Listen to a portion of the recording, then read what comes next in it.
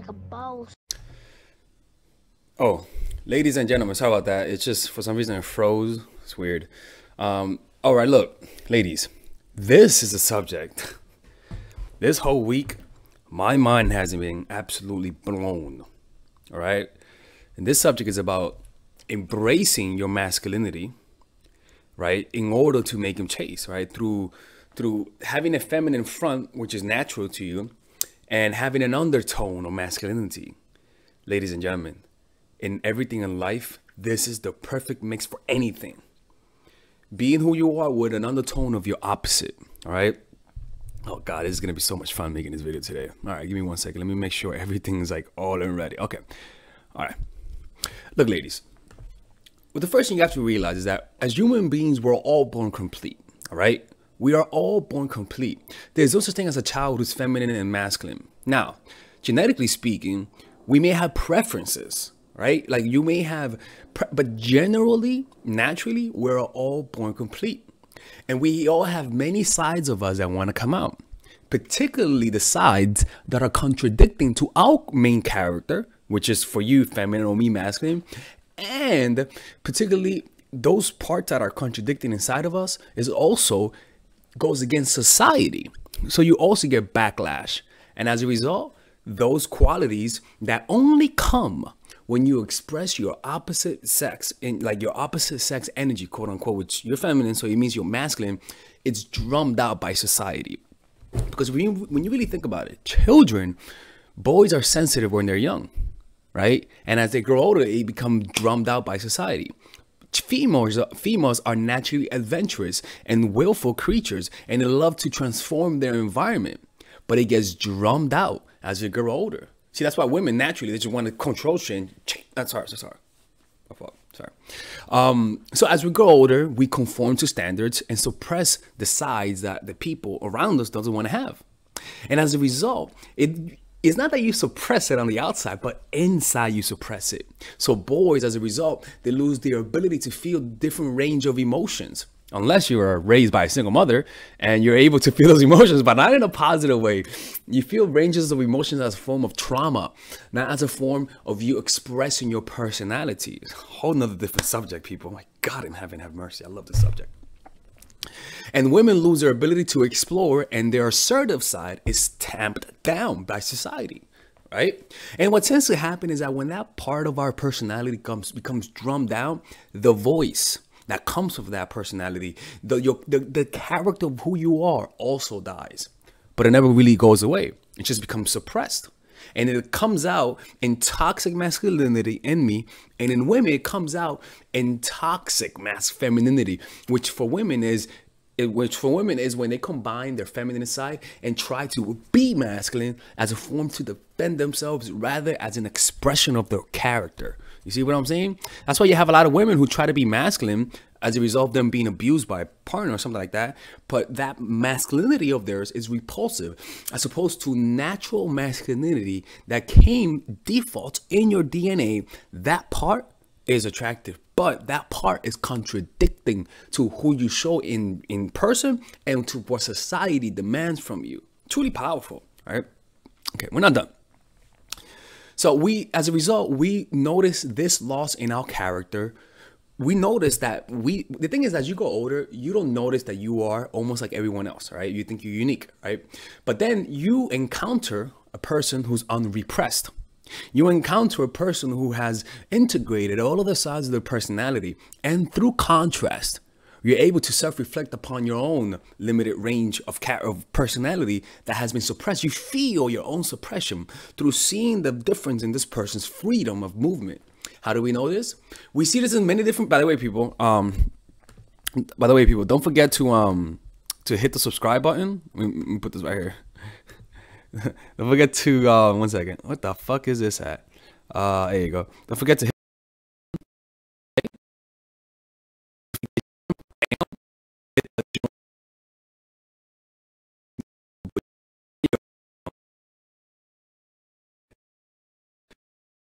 these videos are coming out. And I have a seminar in New York City, October 26th and 27th about this subject. Oh my God.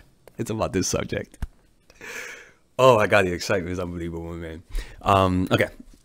This is what it is when you're on your purpose, man. It excites you. Okay. So as a result, we lose that part. So when you see somebody, and I could put myself in as an example, to be honest with you, because when I was younger, like, I had a sensitive side to me, right? Quote unquote. It was because I was a little bitch, right? I used to, when I was a Christian, they taught me in Christian school not to fight back. The fuck? They taught me to always forgive. The fuck out of here. Some people don't deserve to be forgiven. And as a result, you develop a feminine side, not because it's my personality, but as a defense mechanism, right? Women then develop a masculine side, not as an expression of their personality, but as a defense mechanism, right? That's not what we want. We want a complete expression of your personality, right? So what you got to do is get a hold of the mid. You know how you have short range shots from basketball, shooting the basketball at the rim, and you have long range shots, shooting the basketball 30 feet away. What you want to embrace is your mid range shots, the middle parts of your personality, the parts that are not masculine or feminine, right? Because naturally you go to the extreme to fit the role, right? If you're a woman, you try to be feminine to the guy you date. So you'll suck his dick a little bit more. You try to be that perfect woman, but inside of you, you feel a certain aggressive side that wants to come out, and it'll only come out once it's over, once it hits a pinnacle point. What you want to do is learn to embrace that side despite the person you're around. That's why I tell you ladies, sorry, I'm pointing. That's why I tell you ladies to do the things that I say. Keep the distance. Don't text that much. That's a masculine thing. Like the whole thing of being in the outcome independent, the whole thing of keeping a distance, it's a masculine energy. It's because men are more isolated, women are more with society, right? Are more like social. So I tell you guys to be yourself, but have a hint of masculinity in how you text. When you text, you don't send ha ha ha, you know, that like hey ha ha ha. No, it's more hey, right? But in person, you could be yourself, but in text, you have coldness. You text in the more masculine way, right? As opposed to how women text, is ha-has and LOLs, right? That's why I tell you this, right? And also when I tell you about like, all right, so I'm getting ahead of myself, right? So what you want to do then is, if you're somebody who's emotionally hard, you want to get in touch with your soft side of your character. If you're somebody who's emotionally strong, you want to get in touch with your hard side of it. With your soft side. For example, me, I could say that when I was learning game and just getting better with women, I was embracing the masculine, and as a result, I was banging the women. Don't get me wrong, but they were leaving. I was only having sex with them once, and they would leave. But I started embracing the feminine side, right? I started to try to understand them. I started to tell them what they want to hear, right? I started to just being a good not being a good person, but how can I say this? But stepping out of my head and learning to see how they think. You see what I'm saying? The ability to think inside a person's head is empathy. It's more of a feminine trait. You see what I'm saying? Narcissism, it's associated to men. Thinking of myself. You see? So as a result, I was able to think in a woman's head, understand what she wants, and provide it. And all of a sudden, they're staying. Right? It was because I was able to embrace that feminine side. The problem wasn't more masculinity. No, more masculinity is fucking horrible. It could turn into abuse. What I needed was a little bit of femininity, right? So what happens? Now I'm doing this, I do art, and so I like to think that I've integrated some parts of that character. Not all, but some parts, right? What you want to do is get in touch with that part. But how do you do it? One, do the opposite of whenever a situation arises and you normally do one thing, do the opposite. If somebody yells at you and you normally agree with them, do the opposite. If somebody is trying to sell you something and you normally listen to them, do the opposite as an exercise. You see what I'm saying? The next thing that, for example, if you normally attack when you defend, attack. If you normally defend rather than attack. Yeah, sorry about that, right? Or for example, if I'm normally working 10 hours straight, take breaks. You see, so it's kind of like if you're naturally somebody who, for example, with women, is that they have a lot of interest, right? Women are more like they scatter their interest, right? Men are more like focused on something, right? It's not a good or bad. Because men are so focused on something, they become myopic and their creativity becomes stale over time because they're not expanding onto other subjects. Women, then, they don't really master something because they don't really focus on one thing. So it's kind of like both of them. If they want to reach mastery, they gotta embrace it. They got to embrace an undertone of each part. You see what I'm saying? I'm gonna talk about that in the course. It's gonna be fun, right? So if you normally respond fast, respond slow, and vice versa, right? So in a relationship, if you normally say no more often, say yes. If you normally say yes a lot, say no more often, right? Particularly with guys that you like, do the opposite. And this is what I tell you guys. I tell you this a lot, man. And also sense the kind of projection that the guy's putting on you. For example, a lot of women, like a lot of women think that eating dirty and farting, all that shit is not a feminine thing, right? That's true, right? But the thing is that you have to stop trying to live up to what men see and think as feminine. Now, I'm not telling you to be masculine just to show off to the guys. I'm not telling you to be masculine just to show the guy that you are strong. See, then you're gonna overreact. You're not gonna listen to the situation, right? It's like you're just trying to prove a point, and the situation might not need that, and you might just go overboard, right? You know how guys talk to you, and you can sense when they're telling you a line like, "Hey, man, did you drop from the sky?" Right? And you're like, dude, like that doesn't go with the moment, right? As opposed to if you actually fall and you're like, "Damn, girl, you just fell from the sky," right? It falls, but because you're just rehearsing a line, because you just want to act masculine, what you say is going to be met with resistance, right? What you got to do is go with the moment. You see what I'm saying? Go with the moment and not try to be masculine for the point of it. Try to be more assertive. Stop trying to have this image of masculine. No. There's natural aggression inside of you. There are times when you say, "I wish I would not say yes." There are times when you said, "I don't want to do this." Tap into that. Embrace that inner side. Tap into your inner father, or your inner, which is like I have an inner mother. The females have an inner father. You got to tap into that, and that inner father is an assertive energy. You got to embrace it. Whenever you feel cowardly, take a deep breath and go and do the opposite, right? So I'm telling you, ladies, if you do this, you may not see results now, but over the long run, by embracing your masculines, you're in a healthy way, in a conscious, healthy way, you're going to see people are going to begin noticing and treating you differently. For example, if you're a woman, you normally talk loud and all that stuff, learn to talk a little bit more slow and relax. I'm telling you, man, it's like, for example, with me, I used to talk loud and blah, blah, blah. You go watch my other videos, like my old ones, you'll notice, right?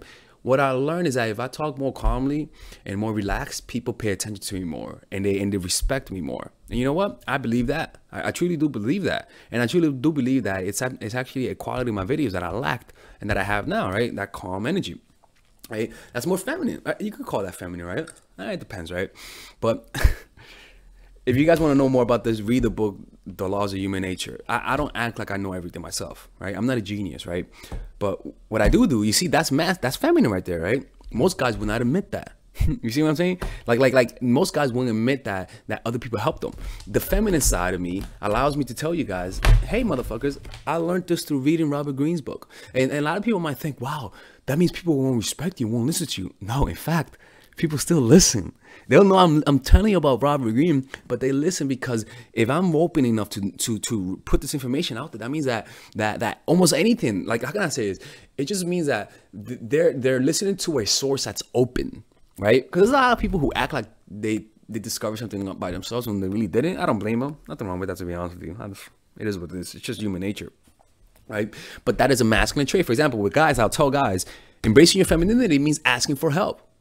It means, for example, with me, my feminine side was when I was younger. I used to, how can I say this?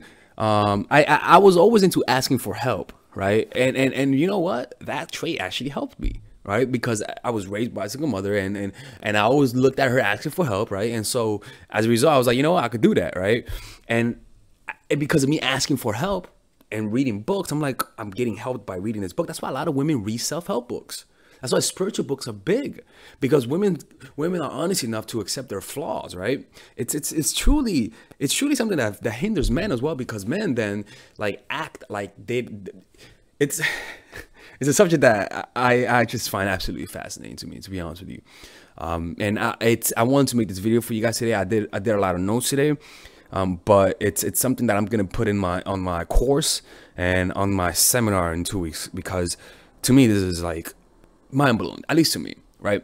Anyways, I hope you guys enjoyed this video, ladies. And again, it's all about doing the opposite, right? When you normally shut up, talk, right? When if you think yourself as somebody who's nice, learn to assert more assertiveness in your life. Notice the moments in life when people normally push you, or when you feel passive, and just make a conscious effort to go the other way. Don't go to jail though. Put the knife down. That's not what I'm talking about. I'm saying controlled aggression, right? Controlled aggression. And that also leads to good negotiation, all that sort of stuff. Truly powerful stuff, ladies and gentlemen. I hope you guys enjoyed this video. I'm gonna make more of these videos in the next coming few days. We're gonna be talking about embracing your dark side tomorrow. Oh my God. Oh Lord have mercy. This is gonna be so good. Oh, sorry. Oops. All right, ladies, take care, and you have a great day. Bye-bye. All right, ladies. So this is the course that all of you guys have been asking me for, and it's the psychological game of attraction. This is pretty much the course that will make any man beg to want to commit with you. This is the course that I wish, I'll be honest with you, if I was a woman, this is the kind of course that I want, because it's a course that's specifically geared to help you understand how guys fall in love and how to do it in a systematic way that's almost predictable, right? So let me show you guys how this course is set up. By the way, there's a 30-day money back guaranteed on this course. So if you guys don't like it, you guys will get money back. Look, let me show you how it's done, right?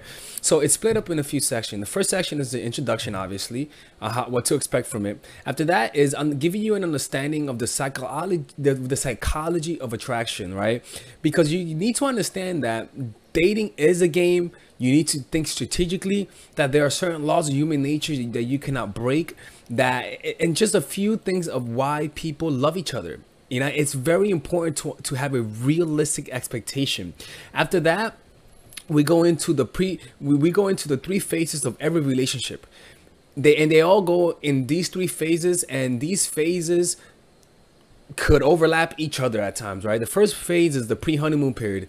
It is when you first know the person, or it is when you're becoming acquaintance with the guy, or it is when you guys broke up and are back together, or it is when you guys had a long period of you guys not knowing each other, and now you guys want to rekindle things. This works in any point of the relationship that you need to spark interest and curiosity. So these videos are specific for that. Specific to create curiosity, how to get to know the guy the right way, using your non-verbals, how to create a powerful reputation. It's truly powerful stuff. After that is the honeymoon period. This honeymoon period is how to get from curiosity to interest to creating a deep connection. So all of these videos are specifically geared to that. Not the 30, no. These specific videos are there for this phase, and this phase is any phase. You guys are having a good, happy moment. You guys just got back together, and now you feel that peak. You feel that happiness that you guys felt. That's what this is, right? So these videos are there for that, creating a lonely fantasy, the preemptive breakup, the triangle of love, using words to control these men. It's powerful stuff. After that is the post-honeymoon period, and again is a short list of videos, because these videos are there to solidify the connection that you already created. So if you just had an incredible moment, or you just came out of a vacation with a guy and everything went well, you better use this phase, because if you don't do this, he's gonna become disenchanted. It's just how it is. These are very specific videos, and all you gotta do is just say, all right, where am I? I tell you where you guys are, and you just watch the video. It's pretty much like being coached by me. You got some bonus videos: stop being nice, dealing with the inevitable, how to deal with breakup, how to deal with getting over a dude. This is the how to overcome manipulation, identifying manipulation, deterring manipulation, defending yourself against manipulation, what to do if you're already in a manipulative relationship, and how to avoid them through detachment. It's pretty much an extremely succinct and laser focused course. Not one waste of motion. That's why I love it. And there's a 30-day money back guarantee if you guys don't like it. No questions asked, people. All right. And if you guys want to support this channel, this is how you support it. And I hope you guys enjoy this. All right. See you guys inside.